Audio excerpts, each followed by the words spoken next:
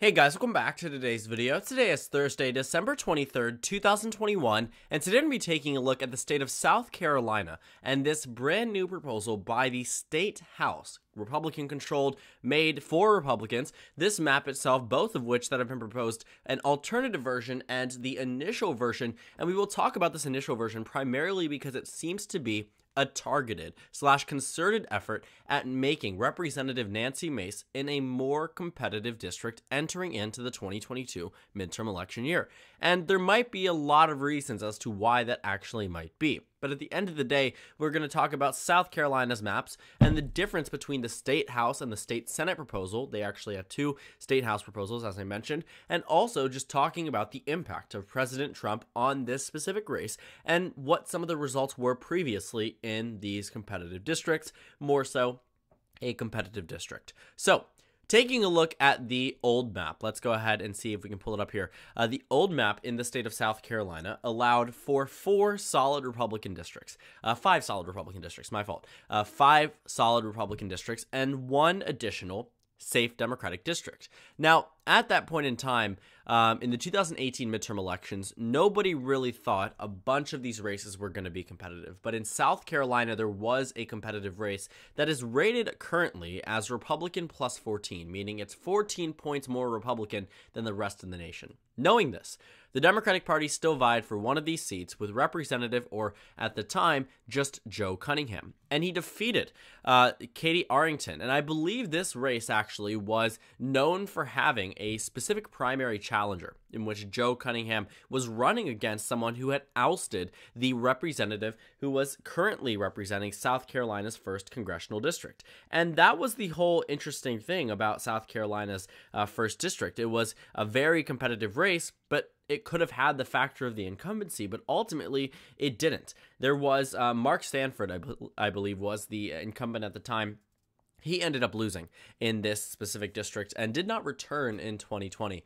But looking at the district itself, Joe Cunningham was able to defeat the Republican opponent despite this district currently being rated as 14 points more Republican than the rest of the nation. So obviously, with the power that the South Carolina Republican Party has, their next idea and their next step is to cut out any competitive nature of a singular district in the state of South Carolina. Originally, this district was never meant to be competitive. If you take a look at years past in the state of South Carolina, it had always remained a Democratic district, and there was a reason for that. A Republican district, and there was a reason for that. In 2012, there were some competitive races in the 5th and the 7th districts, but by the time we reached 2014, by the time we reached 2016, and even 2018, these races weren't competitive. The only time that the 5th congressional district was actually competitive was when Ralph Norman faced off against Parnell in this competitive race back in April, I believe, or maybe June. I think it might have been the June runoff, the June special election that nobody was focusing on. Everyone was focusing on Georgia's 6th district, and the 5th district actually got more competitive. Now, the interesting thing is that looking at the reason why some of these districts are more close, well, first of all, that was an older map, but this is the newer map. In the newer map, in 2012, there was a very good showing of support for the Democratic Party and just Barack Obama across the state of South Carolina. Let's see if we can find individually the race itself and just look at the popular vote across the state. And it was a pretty large margin, and it was 15 points. The Republicans gained gained a seat in the House of Representatives because South Carolina increased in terms of total representation. But the point is that there were still 2 competitive districts at that point in time, and now there simply are none. And that's what the Republican Party has been trying to ensure. But they have 2 districts here. The 2nd district, which was decided by 13 points, and the 1st district, which was decided by just 1.3%. So, of course, their job is to make the districts more Republican. And you can see this clearly in the alternative House map. You can see that the 1st district has turned into a Republican plus 17 district. You can also see that in the state Senate map, the 1st district has turned into a Republican plus 18 district. But there's something interesting about the state House proposal that makes it so in this new map. There is one majority black district, and that is the 6th congressional district. James Clyburn stays in the same district. But the 1st district actually gets, get this, more pro-Democrat. It becomes a partisan lean district of Republican plus 10. On the old map, it was Republican plus 14.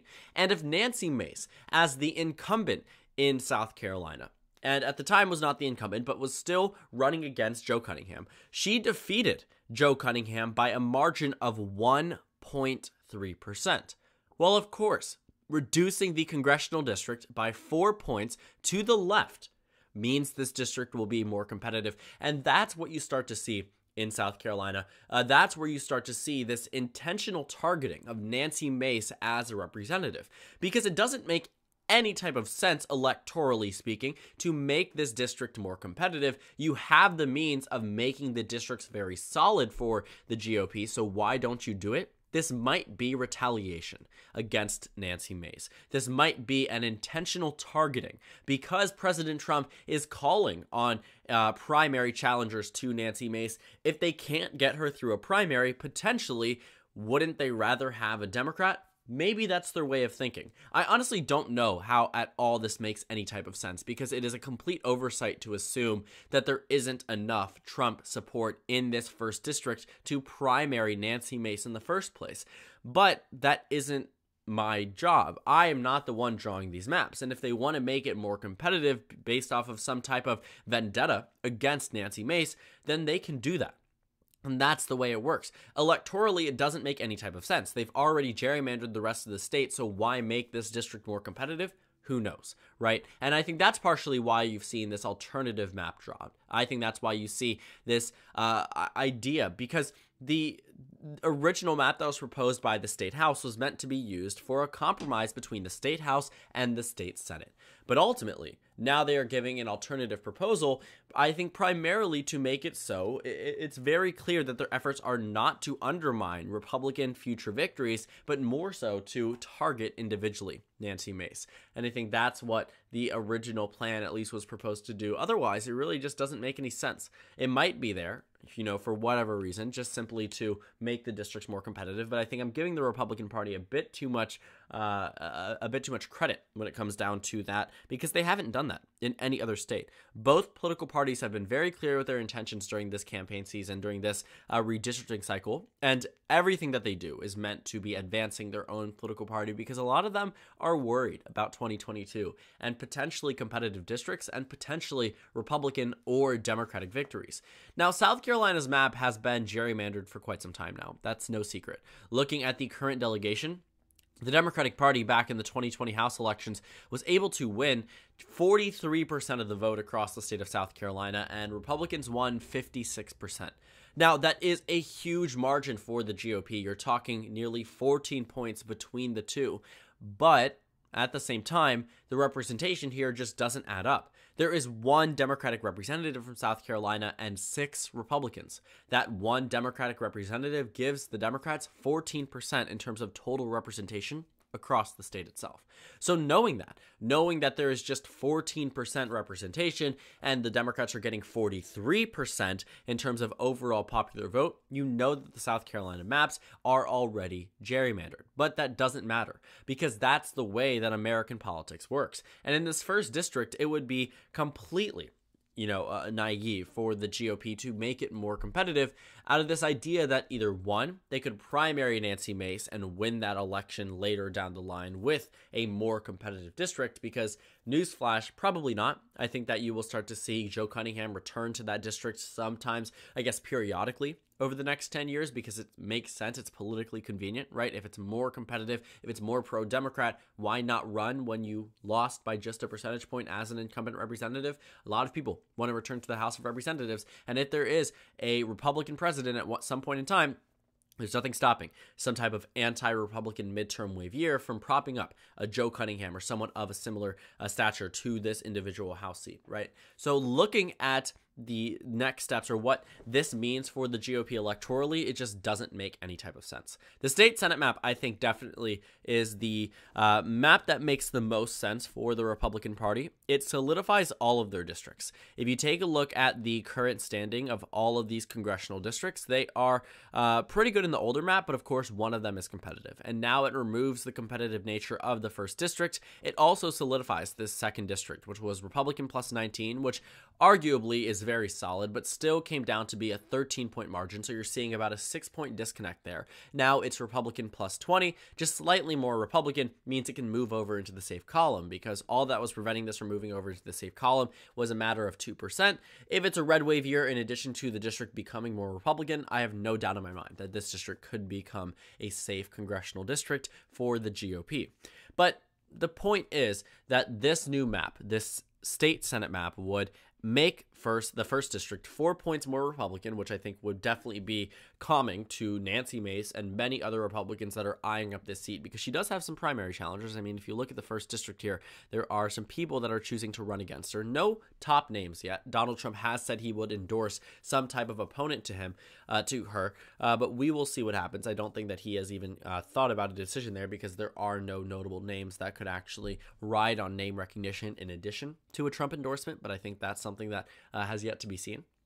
But just looking at the next steps, or with this South Carolina Senate map, or even the alternative House proposal, both of these, I think, benefits the GOP in a way that they were needed to be benefited by. Or at least if you're looking at this from the lens of gerrymandering and looking at this from the lens of how do I make this map more unfair but more solid for the incumbent party, you go with one of the two maps. You do not go with this other House draft, because it just simply doesn't make sense. I think that while there may be some type of intentional targeting here for Nancy Mace, that people need to get over it, because at the end of the day, making a district less positive for your party to spite someone of your own party, someone that could be easily primaried through a Trump endorsement of their opponent, through Trump's involvement, direct involvement. I mean, you're going to need him down there, because the first district does seem to like Nancy Mace, but then again, they like Donald Trump more.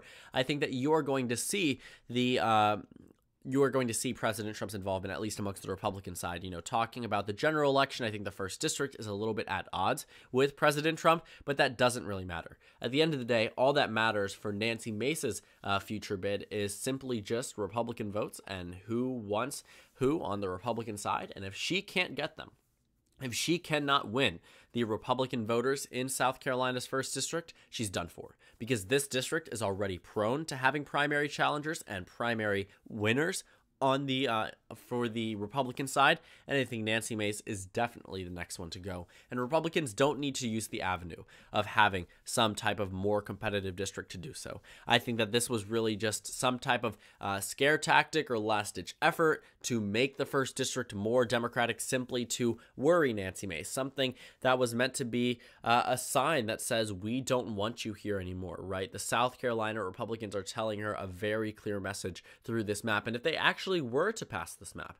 I think Democrats around the country, Nancy Pelosi, Joe Cunningham, whoever it might be, are going to be happy about this new map, because it makes it more likely that a Democrat does win here in the future. But then again, I mean, you're still looking at a district that is Republican plus 10. So maybe it was some type of innocent oversight by the Republican Party and not at all an intentional targeting by for Nancy Mace. But you are talking about tens of Republicans working on this together, getting insight from people outside, paying people to draw these maps, proposing them and putting them forth, and no one brought up the possibility that the first district might be more competitive. No, this is entirely intentional, and if it was not intentional, then that is a complete or complete oversight by the South Carolina Republican Party, incompetency at its finest if they were to actually pass this map, because the intentions are clear. They are not trying to make this map more representative of the Democratic Party or the Republican Party or South Carolina's state composition. More so, they are trying to draw a map intentionally to benefit the GOP. That is very clear, and it has been very clear from the start.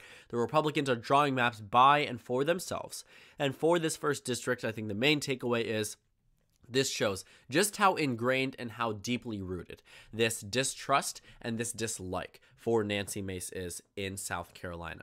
She has been too outspoken. She has been at odds with some of the GOP's favorite people at this point in time, Marjorie Taylor Greene, Lauren Boebert. When you're at odds with these top people and you already have President Trump urging other Republicans, good and smart South Carolina Republicans, to run against you in a primary, you know that your time is up within your own party, specifically within the GOP. You have seen too much opposition to survive your next primary. So the next step is, if you might not be able to be primaried in the eyes of the incumbent party, they might draw you into a more competitive district. But I can tell you now, I think the Republican Party would be much happier with Nancy Mace, with that 5-1 majority in South Carolina, 6-1 majority, than they would be with a 5-2 majority. Having an additional Democrat in a district that was completely preventable simply to spite a one-term representative, who knows, right? I think that's a map that would not be at all smart for the South Carolina Republican Party, but they definitely seem to be considering it for a reason, and it's not off of some type of oversight of a misunderstanding about the competitive nature. The first district has been a target by the Arizona Republican Party, I don't know why I said Arizona, the South Carolina Republican Party, since it was won by Joe Cunningham in 2018, and to see it here now proposed in a map from the state house that's more competitive questions their intentions, and I think that they seem to be very clear